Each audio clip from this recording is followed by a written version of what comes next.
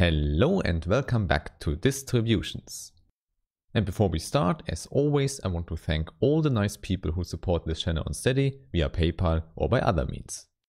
Now, in today's part 9, we will talk about coordinate transformations for distributions.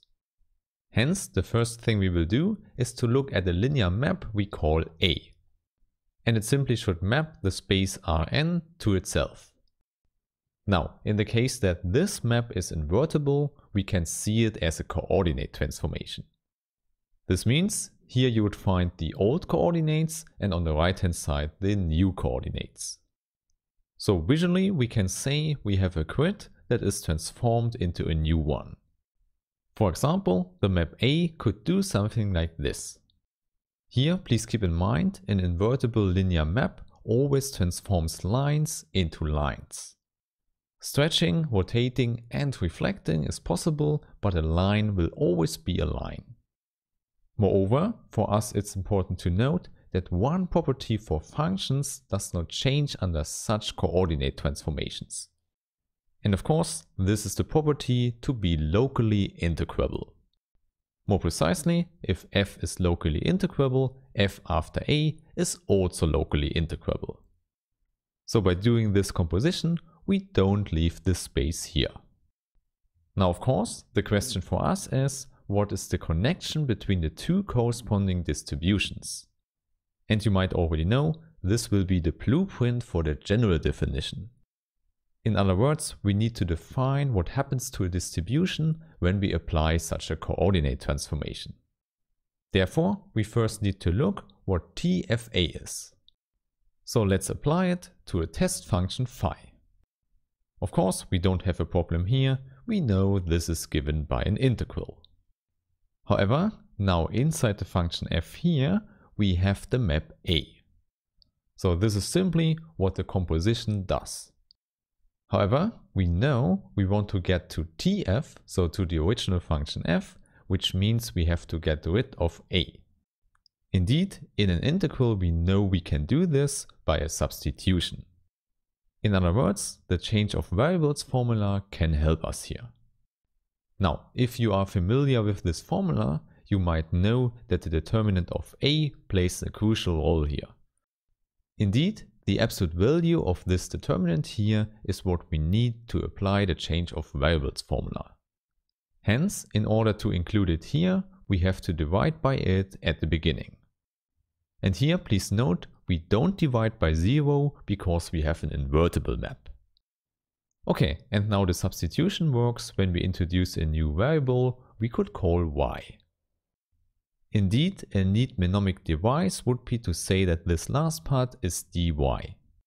And with this, we immediately get the new integral. However, please don't forget to substitute this x as well. With this, we find in the integral f of y times phi of a inverse y. Now, this result is very nice because we can rewrite the integral as the distribution tf.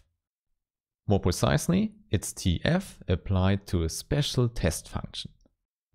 Now, of course, we see it's the test function phi, but scaled and in composition with a inverse. Indeed, if we combine all of this, we get the integral back.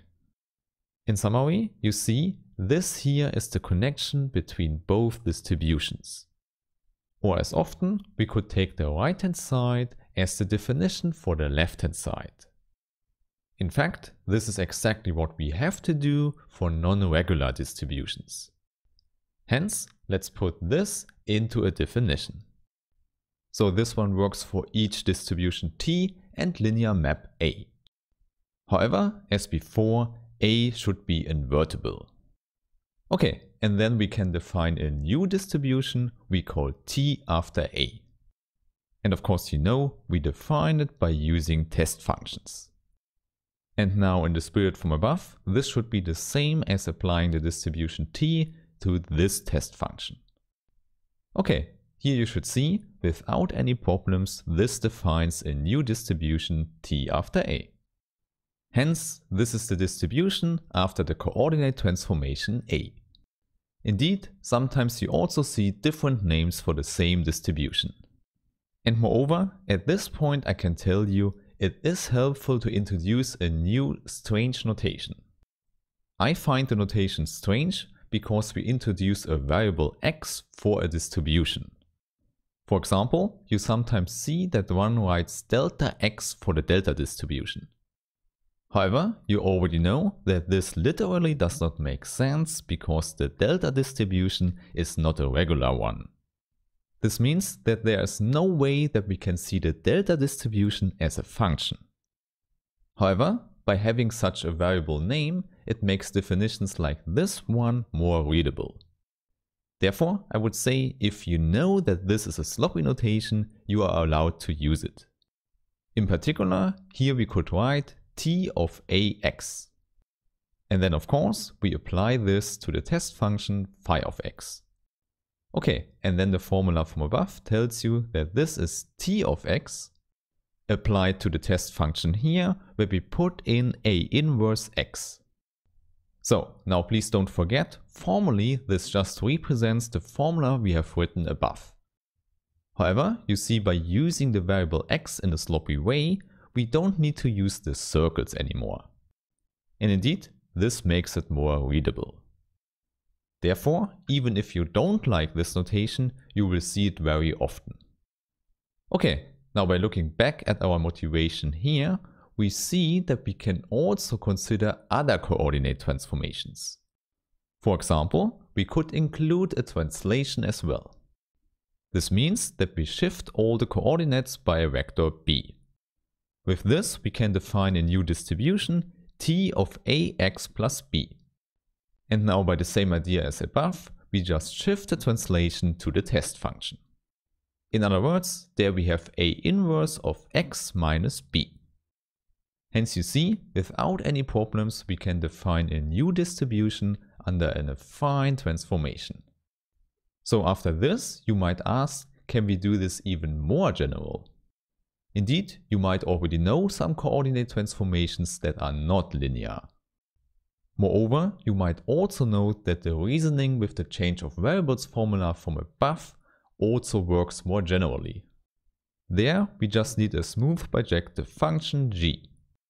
However, test functions are C infinity, therefore g should also be C infinity. Otherwise, here our definition would break.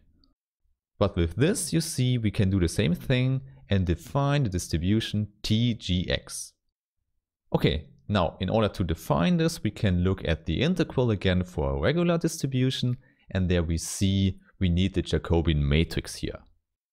Of course, besides this, it looks exactly the same as before, now with G inverse. However, here please note the Jacobian matrix can depend on x. Therefore, also here, the sloppy notation is helpful again. Okay, then I would say at the end of this video here, let's look at an example. And maybe, because we have talked about this before, let's take the delta distribution again. And moreover, our coordinate transformation A should be a rotation. This means A inverse should be the same as A transpose. In particular, this implies that the absolute value of the determinant is 1. Hence, the formula from above is a little bit simpler. Therefore, in the next step, let's calculate the new distribution delta after A. Now, by the simplified formula, this is delta applied to this test function. Therefore, by the definition of the delta distribution, we know we have to evaluate this test function at 0. However, there you see A inverse of 0 is still 0, so we have phi of 0. However, of course, phi of 0 can be written with a delta distribution. It's simply delta applied to the test function phi. And now, because this holds for all test functions, we see delta x is the same as delta ax. More precisely, saying it in the correct way, the two distributions are the same. Now, because this holds for every rotation, we can say that the delta distribution is invariant under rotations. So you see, this is an important property a distribution can have. Indeed, we already know such properties for functions, but they translate to distributions as well.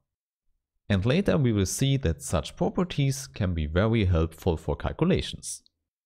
However, first in the next video I want to talk about derivatives for distributions. This will be very important and therefore I hope that I see you there. Have a nice day and bye!